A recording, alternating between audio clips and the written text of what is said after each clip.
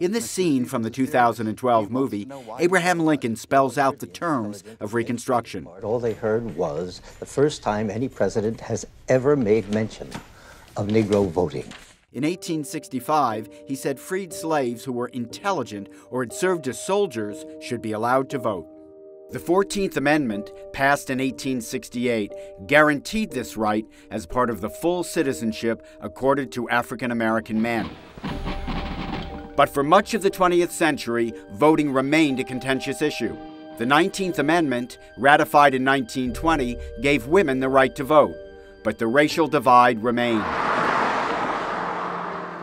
Some states continued to limit voting, either through measures like the poll tax or direct intimidation of African American voters. In the South, there were even whites-only primaries. We shall overcome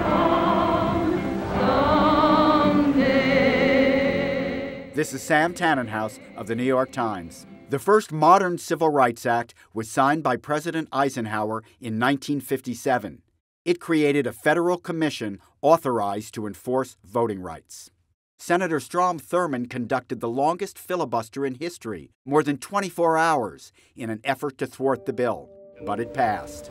The location for the meeting with Senator Rubicon. Still, voting was not equal for all. Massive resistance in the Deep South was organized to keep blacks from the polls, and legal enforcement was hampered by all-white juries.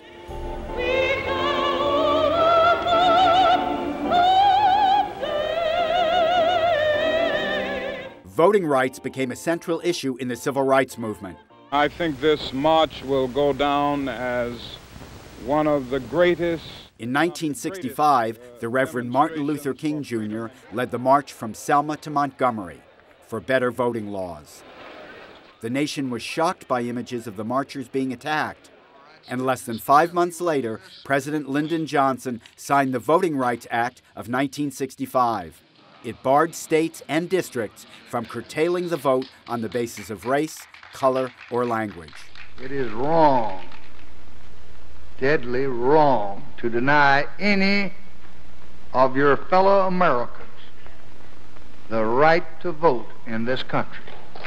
Sections 4 and 5 of the bill included special provisions to ensure fair voting practices in a number of states, most of them in the South. Voting rights advocates say some citizens there continue to be disenfranchised. But the Supreme Court's close ruling on Tuesday, striking down Section 4, suggests that conditions have changed since 1965, and it is left to Congress to reconsider the act.